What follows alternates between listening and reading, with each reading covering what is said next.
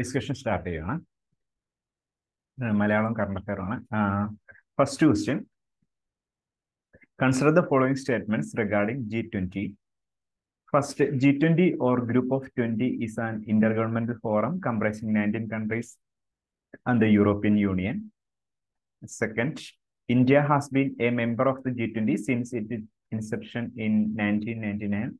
Third, India will be holding the G20 presidency from 1 December 2022 and will convene the G20 Leaders Summit in 2023 for the first time. And option 4 is the theme of 18th G20 meeting currently held in New Delhi was Vasudhaiva Kudumbakam. Which among the following statements is or are correct? And the answer is option D. All of the options are correct.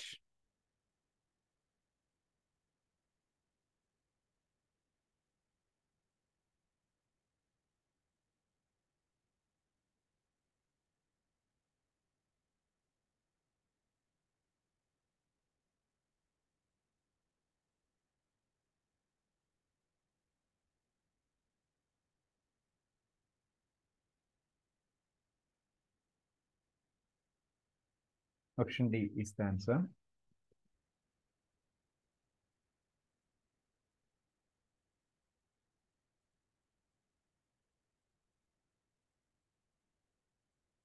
Second question. Who among the following has won the men's Qatar Open title 2023? Andy Murray, option A. Option B, Daniel Medvedev. Option C, Constant Eminent. Or option D, visits. And answer is option B is the answer.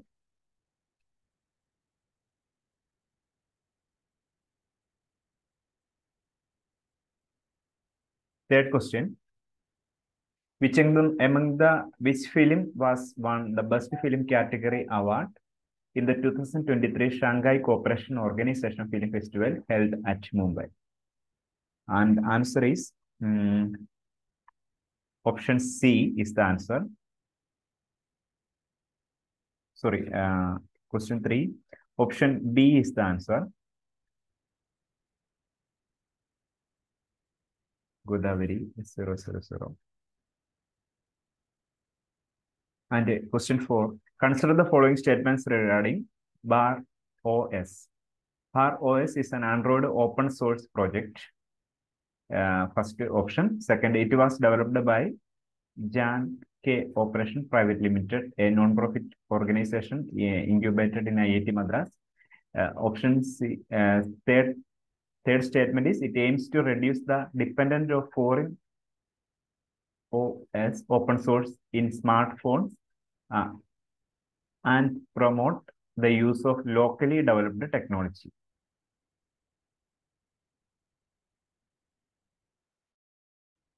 And Bar OS come with pre-installed services or apps, and hence it is insecure. Which of the following are correct? Fourth option. Answer is option A is the answer. 1, 2, and 3. And question 5. Which among the following statements about Kavach 2023 is or are correct? Kavach, it is answer is option A is the answer. It is national level hackathon to identify innovative ideas and technological solutions for addressing cybersecurity and cybercrime challenges of 21st century. Next, ശരിയായ പദം ഏത്? ശരിയായ പദം option C ആണ്, ഖണ്ഡശ എന്നുള്ളതാണ്. അടുത്ത ശരിയായ പദമാണ് ആജാനുബാഹു ആണ്. ഓപ്ഷൻ ബി ആണ് ശരിയായിട്ടുള്ള പദം, ആജാനുബാഹു. അടുത്തത് ശരിയായ പദം ഏത്?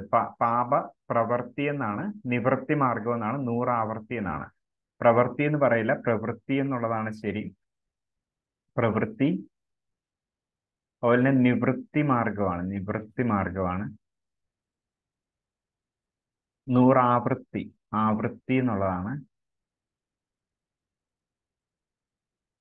അതുപോലെ തന്നെ ഇത് പറയുവാണെങ്കിൽ പ്രവർത്തിക്കുക എന്ന് പറയാം. പ്രവർത്തിക്കുക ശരിയാണ്. അതുപോലെ തന്നെ നിവർത്തിക്കുക,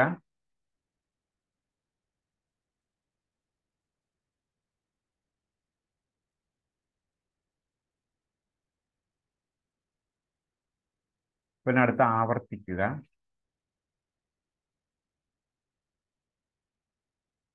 ഇങ്ങനെ പറയാം. പക്ഷെ ഇത് പ്രവൃത്തി, നിവൃത്തി, ആവൃത്തി ഇങ്ങനെ പറയത്തുള്ളൂ. അങ്ങനെ നോക്കുമ്പം മൂന്നും തെറ്റാണ്. ഓപ്ഷൻ ഡി ആണ് ഇവിടെ ശരിയായിട്ടുള്ളത്. 1, 2, 3 എന്നിവ തെറ്റാണ്. അടുത്ത് ശരിയായ പദമേത്? ഓപ്ഷൻ എ ഭാഷാശുദ്ധി നിഷ്ഠ. നിഷ്ഠ എന്നുള്ളതാണ്, നിഷ്ഠയാണ്. ഓപ്ഷൻ ബി ആണ് ശരിയായിട്ടുള്ളത്. ഭാഷാശുദ്ധി നിഷ്ഠ എന്നുള്ളതാണ് ശരിയായിട്ടുള്ളത്. അത് ശരിയായ പദം ഏത്? ക്രമീകരിക്കുക എന്നുള്ളതാണ്. ഓപ്ഷൻ ബി ആണ് ശരിയായിട്ടുള്ള പദം. Option B. അടുത്ത ശരിയായ വാക്യം ഏത്? എങ്ങനെയാണ് ഇവർക്ക് ജീവിത പന്ഥാവ് തെളിഞ്ഞു കിട്ടുക? വിദേശ കടത്തിൽ നിന്ന് മോചനം. ഓക്കെ, ഇതിനകത്ത് ഇത് ശരിയാണ്. ഓപ്ഷൻ എയും ബിയും ശരിയാണ്. സാഹിത്യത്തിന്റെ ഉത്കൃഷ്ടാംശങ്ങളോട് ഇക്കൂട്ടർ പണ്ടേ യാത്ര പറഞ്ഞു കഴിഞ്ഞെന്നോ, അതും ശരിയാണ്. ഇവിടെ തെറ്റായ വാക്യമാണ് ചോദിച്ചിരിക്കുന്നത്. ക്വസ്റ്റ്യൻ തെറ്റായ വാക്യമാണ് ഇവിടെ പറയുന്നത്.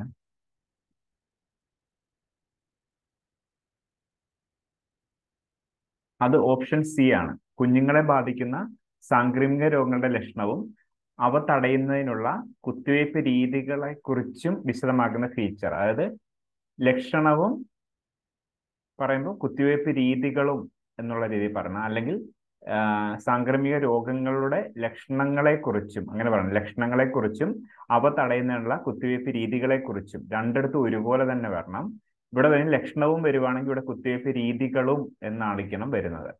അപ്പം ലക്ഷണവും കുത്തിവയ്പ് രീതികളും എന്നുള്ള രീതിയിൽ വരുമ്പോഴേ ഉള്ളൂ. രണ്ടിടത്തും ഒരുപോലെ വരുമ്പോഴേ അത് ശരിയാകത്തുള്ളൂ. അപ്പം അവിടെ തെറ്റായിട്ട് വരുന്ന ഇതാണ്. അടുത്ത ശരിയായ വാക്യം, ഞാൻ സ്കൂളിൽ എത്തിയതും മണിയടിച്ചു. അങ്ങനെ സ്കൂളിൽ എത്തിയ ഉടൻ മണിയടിച്ചു എന്നുള്ളതാണ്. അത് ശരിയാണ്.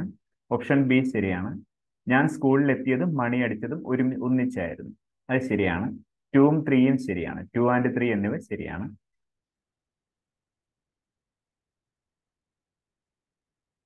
അടുത്ത താഴെ തന്നിരിക്കുന്ന ശരിയായ വാക്യം ഏത്? അയാൾക്ക് അക്കാര്യത്തിൽ ഒരു ഉത്തരവാദിത്വവുമില്ല. അടുത്ത അയാൾക്ക് അക്കാര്യത്തിൽ ഒരു ഉത്തരവാദിത്വവും ഇല്ലാത്തവനാണ്. അയാൾ അയാൾ അടുത്ത അയാൾ അക്കാര്യത്തിൽ ഒരു ഉത്തരവാദിത്വവും ഇല്ലാത്തവനാണ്. അങ്ങനെ വരുമ്പം അയാൾ അക്കാര്യത്തിൽ ആ വ്യക്തിയെ കുറിച്ചാണ് പറയുന്നത്. അപ്പൊ അവിടെ അയാൾക്ക് എന്ന് പറഞ്ഞ് ചേർക്കേണ്ട കാര്യമില്ല. ആ വ്യക്തിയെ കുറിച്ച് പറയുമ്പോൾ അക്കാര്യത്തിൽ ഉത്തരവാദിത്വം ഇല്ലാത്തവനാകുമ്പോൾ അയാൾക്ക് എന്ന് ചേർക്കേണ്ട കാര്യമില്ല. അപ്പം അങ്ങനെയാണ് ഇത് തെറ്റായിട്ട് വരുന്നത്. രണ്ടാമത് തെറ്റായിട്ട് വരുന്നത്. മൂന്നാമത്തെ ശരിയാണ്. അയാൾ അക്കാര്യത്തിൽ ഒരു ഉത്തരവാദിത്വം ഇല്ലാത്തതുണ്ട്. അയാൾക്ക് അക്കാര്യത്തിൽ, ഇവിടെ വരുമ്പോൾ ആ കാര്യത്തെ കുറിച്ചാണ് പറയുന്നത്. കാര്യത്തെ കുറിച്ച് പറയുമ്പോൾ അയാൾക്ക് എന്നുള്ളത് ശരിയാണ്. അപ്പം 1 and 3 ശരിയാണ്. ഓപ്ഷൻ സി ആണ് ഇവിടെ ശരിയായിട്ട് വരുന്നത്.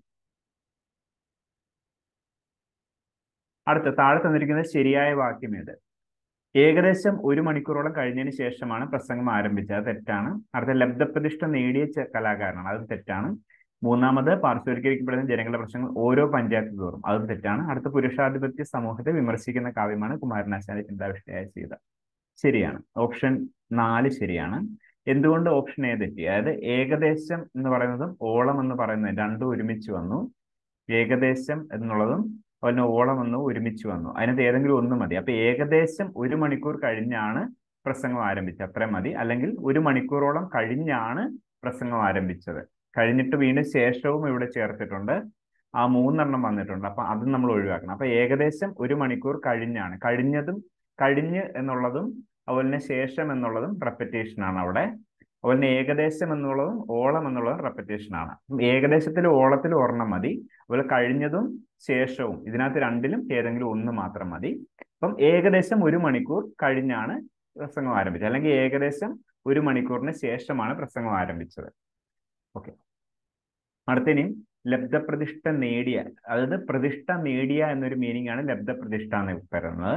വീണ്ടും അവിടെ നേടിയ എന്ന് ചേർക്കേണ്ട കാര്യമില്ല. ലബ്ധപ്രതിഷ്ഠ എന്ന് പറയുന്നത് പ്രതിഷ്ഠ നേടിയ എന്നൊരു മീനിങ് ആണ്. അപ്പൊ ലബ്ധപ്രതിഷ്ഠനായ ചിത്രകാരനാണ് അദ്ദേഹം എന്ന് പറയുമ്പോഴാണ് ശരിയാണ്. ലബ്ധപ്രതിഷ്ഠനായ ചിത്രകാരനാണ്, അല്ലെങ്കിൽ പ്രതിഷ്ഠ നേടിയ ചിത്രകാരനാണെന്ന് പറയാം.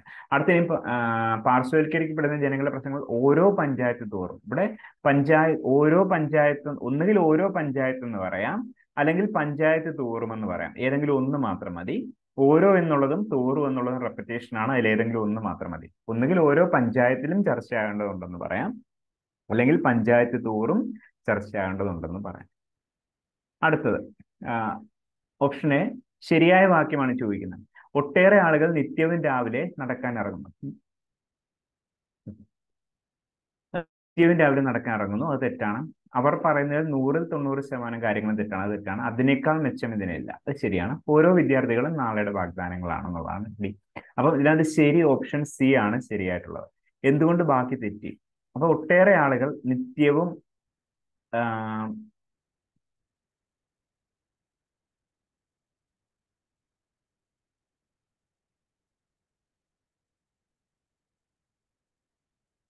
രാവിലെ നടക്കാൻ തുടങ്ങുന്നു.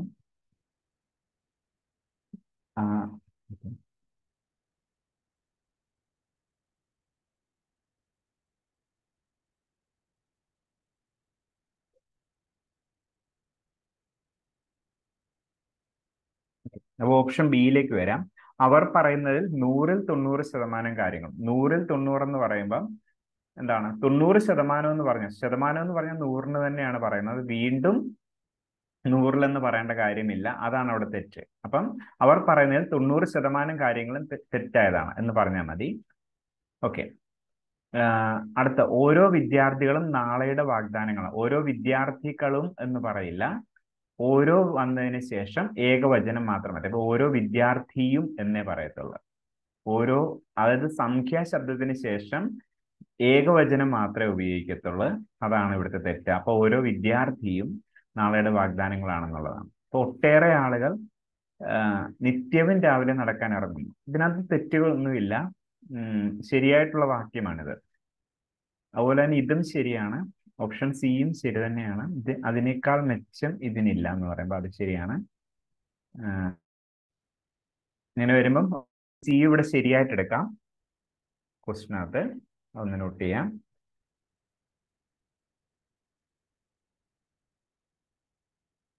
Thank you.